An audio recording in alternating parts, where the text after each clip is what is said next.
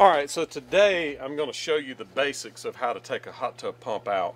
This particular one didn't have the keepers on it, but you should have slice keepers on it. If you don't, you need to cut a pipe and add a little piece of air hose or something. But you would close your slices completely, lock them in, and hopefully this will hold water. If not, I'll have to take the water out of the tub. And the next thing you would do is take the bolts out. In this particular case, this thing used a 7/16 wrench. So you're going to need, in this particular case, because this pump is in the back, I don't want to pull the cable from the back to the front, so we're going to have to take the cable loose. So you're going to need a 1/4" nut driver. You're going to need oil filter pliers, in this case 7/16, but it can vary. You're going to need a flat screwdriver to take the ground loose, and you're going to need something to cut the bleeder hose and to put a to stop the water. So in this case I use a bad 30-amp fuse, but you'll have to find something or use something like this. I have pinch pliers like you use on radiators in cars. So I'm going to make this happen. I've loosened a lot of this stuff to go ahead and make this a little faster. I don't like how this slice is feeling. I've already loosened it. I took the two nuts off the back. I'll take the two nuts off the front here.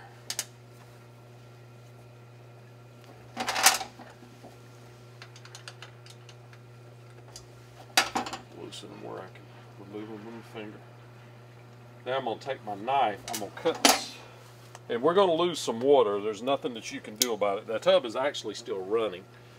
But I'm going to cut this right here. This bleeder. I don't like how much water I'm losing here. It makes me think that my slices are not holding very well.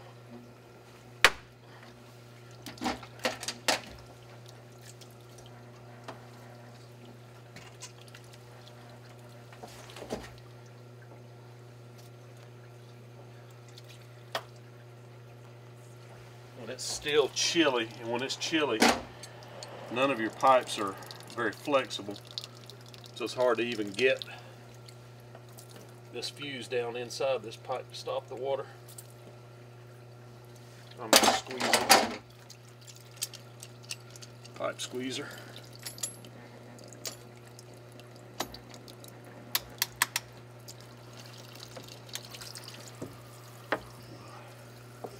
That ain't doing jig jack.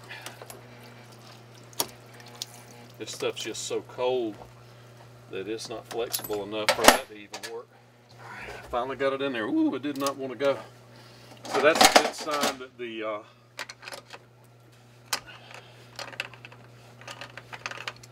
there's no water coming out, so it means these slices are holding pretty good.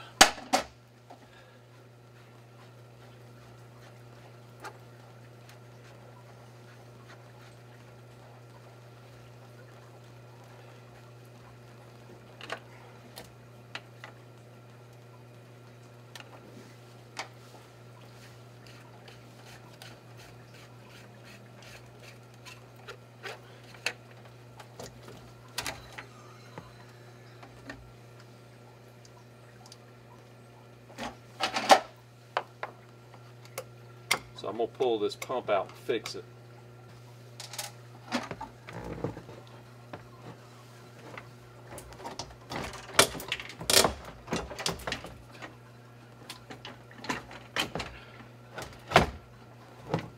Now I'm going to have to go to the other side and get the wire out.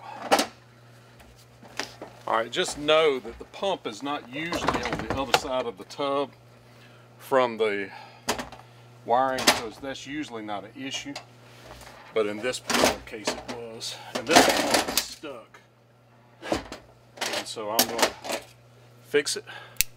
And for a tutorial on that, look for waterway pumps, and I have plenty of information on that. Alright, so I worked on that other pump and I could not fix it. It was too damaged. The bearing was completely locked up in it. The shaft was destroyed. So I had this other pump. This is actually a different brand. The other one was a Waterway Executive.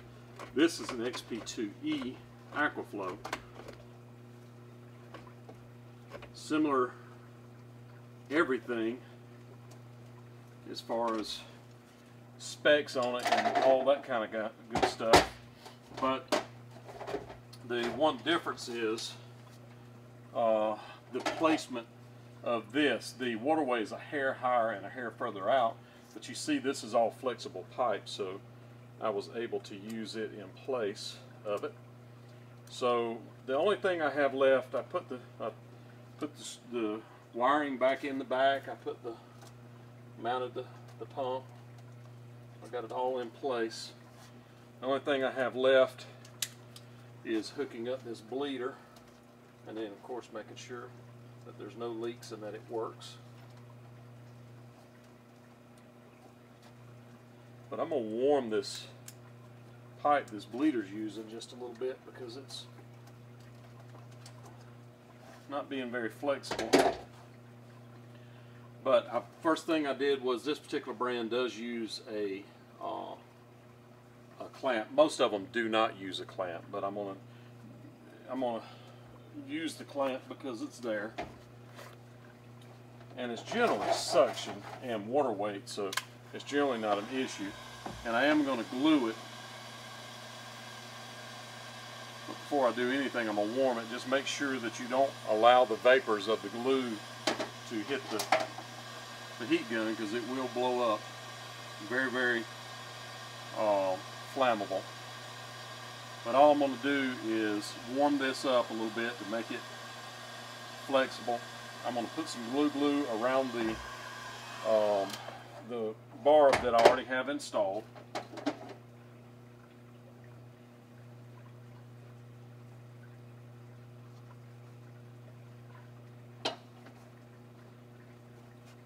And I'm going to pull this, and I'm going to get a little water. I'm going to do it really fast. And if you warm it, it'll slip right on there really easy. And then I'm going to open my slice valves. Alright, so when we open our service valves, we're going to listen for air.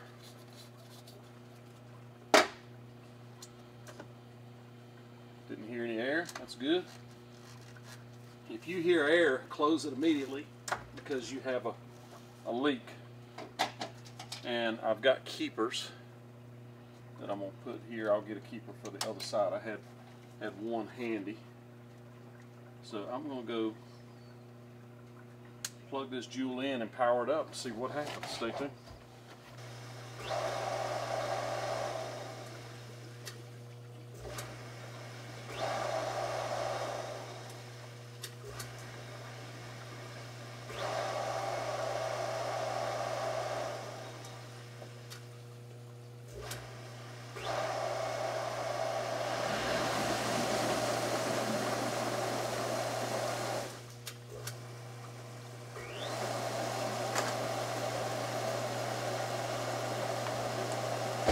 Okay, so I had to do a little bleeding by jogging it off and on a couple of times, but she is up and running now.